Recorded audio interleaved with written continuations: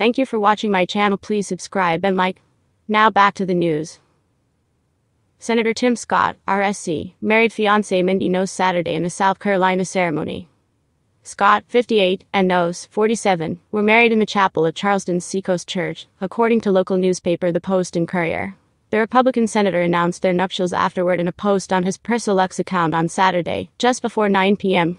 "Tonight, we promise to cherish and nourish each other, and our marriage for the rest of our lives," Scott posted. "Mindy, you've made me the happiest man alive. I love you."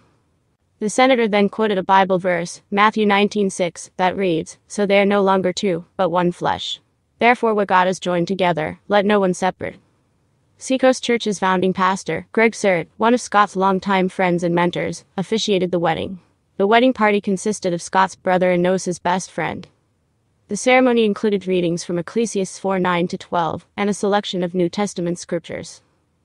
The event saw a variety of attendees from the political world, including former House Speaker Kevin McCarthy, Senator John Thune, RSD, Senator Lindsey Graham, RSC, Senator James Lankford, R. Oklahoma, Senator John Barrasso, R. Wyoming, former Colorado Senator Cory Gardner, Representative Mark Walker, RNC, former South Carolina Representative Trey Gowdy, and former Tennessee Governor Bill Haslam.